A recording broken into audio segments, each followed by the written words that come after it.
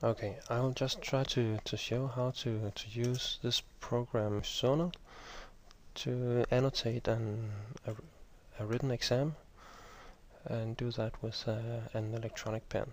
First I launch a program, then File and Annotate PDF, where I find the exam solution, or the answer to the exam, and then I open it up here.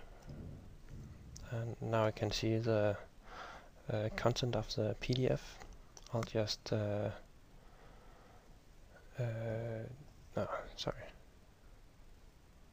I'll just choose the hand tool here, because then I can move it up and down quite easily. And now we can see the question here about a hole in a water container, and then we have different answers down here.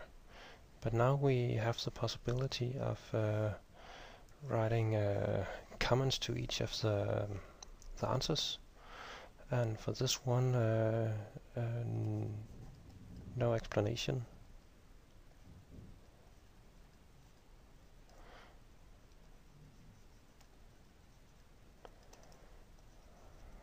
Given. That could be one comment, or okay, principle shown.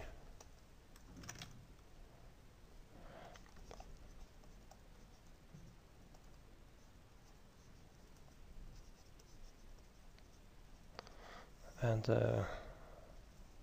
same here. So these are just a few comments you can write.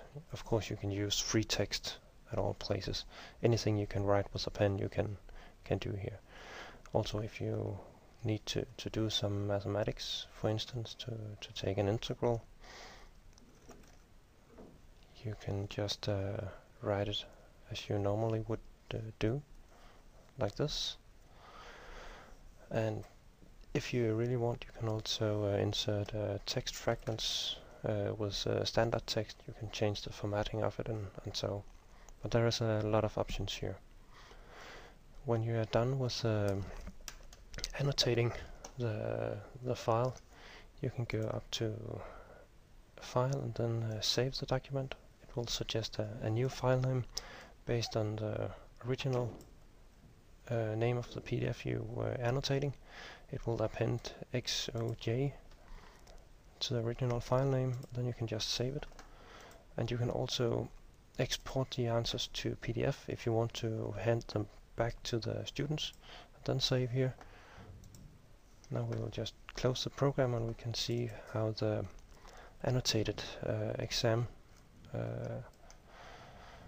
looks like, and it is shown here. So we have some text shown at different locations, and it's easy for the students to see what happens.